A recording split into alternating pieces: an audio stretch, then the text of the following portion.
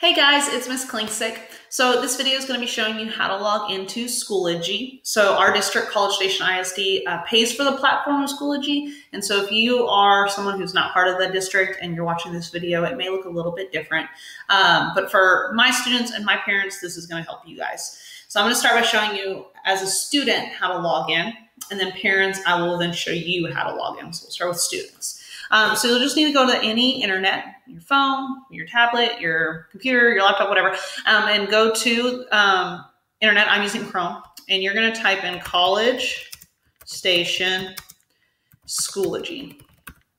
So again, that's College Station Schoology, and if you push enter, the first thing, which is csisd.schoology.com, is where you're going to want to go. So you'll click on that. It's going to bring you to this page. That's Mr. K's login. And it should say College Station ISD right here. If it doesn't, then go back and choose the one that says csisd.schoology.com, this thing right here, because you need to make sure that you're using our district's platform that we're using. So from here, you're going to type in your 1000 number here. So whatever your 1000 number is for logging in the computer, this is what you're going to type in here. If you don't know what your 1000 number is, have your parents contact me, and then I will send that to them. So that's your username. Your password is going to be the password you use for when you log into the computer. So it's actually the exact same login that you use for the computer. So 1000 number is your username. Password is going to be your password that you normally use to get on the computer. So you're going to type those in. And then once you're logged in, this is what it's going to bring you to. So these are all the courses that you're in. My class is going to say Language Arts with Miss K. If you are in Miss Wallace's homeroom class, it's going to be this green one. If you're in my homeroom class, it's going to be a yellow one. So you'll click on that course. And then from here, we're going to have different folders. The folder we're going to be using for the week after spring break is going to be right here, but any other time of the year, you'll use these, okay? And that is how you log in as a student. All right.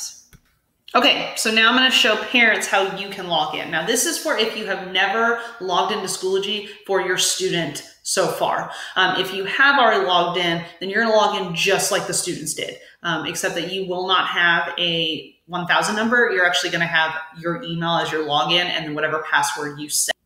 Okay, so you're going to go on any internet browser, you're going to go to Schoology. You just need to go to regular old Schoology.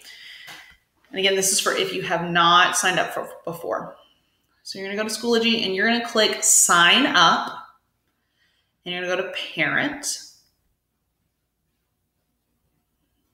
Now, here is where you're going to have an access code. So if you have never logged in, you need to email me first, and then I can give you an access code. This access code is going to be like a couple of letters and numbers. It's really long. Just copy and paste it and put it right here. This is your specific child's code. So when you put this code in, it's going to directly attach your account to your student's account. And then from there, once you put in the access code, I don't have an access code, so I can't put one in. But when you put this in, you'll push continue, and then it will have you set up an account. Once you've logged in and you go to your student's profile, which I'll show you here in a second. Okay, so once you log in, you will bring you to a page that looks like this or looks like this. Kind of depends on which one. But if you don't see your students' classes, you can click on your name, and then underneath will be your child's name. Click on your child's name, and then what that is it will look exactly like your student's profile, but it will be where you can just look and see everything, where your child can actually submit assignments, and they can, go back to this page, can submit assignments and comment. You can't do that, but you can still see everything that is posted. And so that's why it's really important that you get this access code, because then your account will pretty much mirror your child's account. But again, if you don't have that access code, please contact me and I can send it to you. All right, well, hopefully that's helpful in showing you how to log into Schoology. If you need any help, please feel free to comment below, or you can email me through email. All right, thanks guys, bye-bye.